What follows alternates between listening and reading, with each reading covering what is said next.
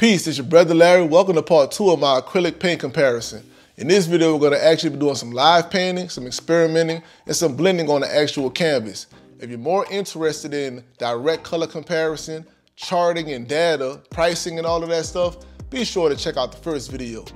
Once again, in this video, the paints that we're going to be comparing are Master's Touch, UTRECHT, and Golden. Y'all stick around.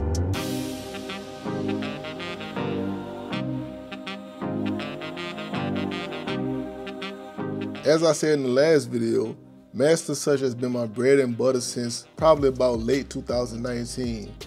I love the concentrated, heavy feel of the paint, and it's by far the cheapest of the three. And on top of that, the tubes are priced by the size, not by the color.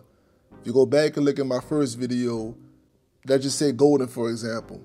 Golden might have a primary color that is $10, and then a mixed color that is $17 a tube.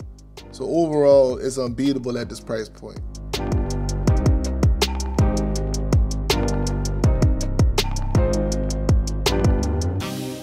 I can't quite explain it, but where UTRECHT has the edge is in its blending. You can get such gorgeous browns from blending the complementary colors. Here is another project I recently completed where I only used UTRECHT when I noticed that the other two brands gave me a greenish color when trying to mix the blue and orange to make a brown.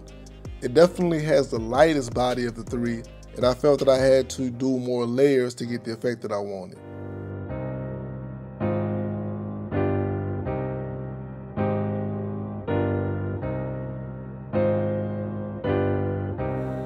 And last but definitely not least is Golden. I don't know how this paint has such a heavy body, but it doesn't feel chalky at all. It's very smooth. It blends easy, has vibrant colors, and it gets the job done with the least paint layers. If you can stomach the price, I would definitely recommend giving Golden a try.